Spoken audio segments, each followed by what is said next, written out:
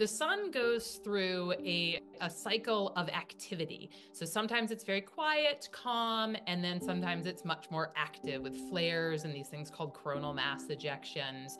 The thing that we really notice, here on Earth in particular, is when the sun gets into that more active phase, we can start noticing more interaction between the Earth and the sun in things like the aurora.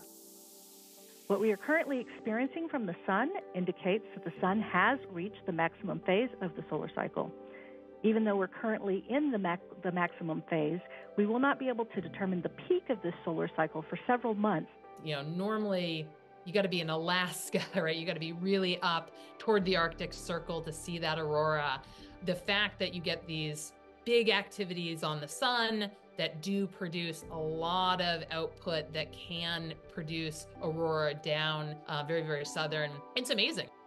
We anticipate additional solar and geomagnetic storms leading to opportunities to spot aurora over the next several months, as well as potential technology impacts.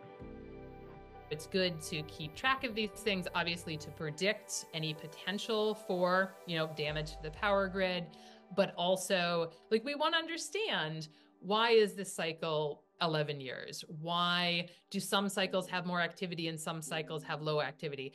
There's a lot of things about the sun that we don't know, and it's our star. It's what gives us life. So it'd be really important for us to have a better understanding of what makes the sun do what it does.